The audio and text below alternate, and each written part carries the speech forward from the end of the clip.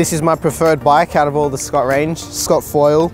We changed from the old foil, which was also a really good bike, to this one this year. This one's, I think it's lighter, it's stiffer, but it's also a more comfortable bike to ride as well. So, when the roads aren't so good, it's a nicer ride. But yeah, you're not losing any stiffness and not losing any weight. So it's a perfect all-round bike, I think.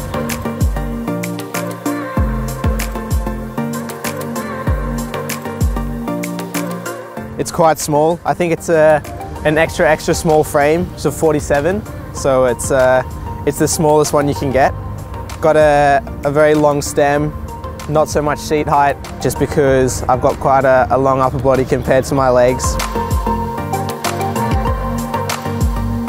If it's going to be a really fast kind of downhill sprint, then I'll go up to a 55 chainring on the front, and then always an 11 on the back.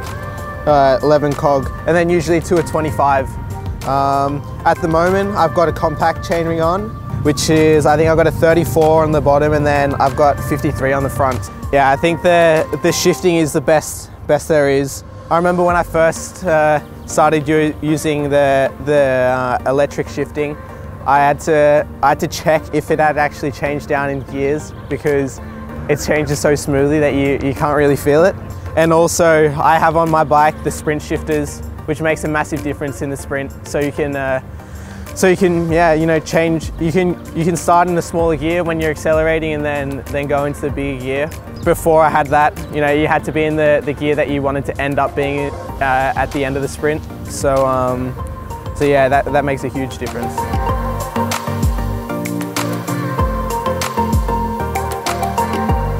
I usually go for all alloy up here, just because I think it's a bit stiffer. And then I really like this drop.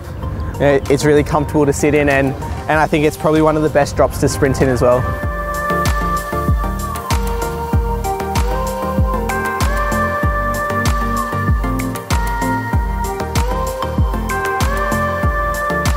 I don't really like to change too much on it.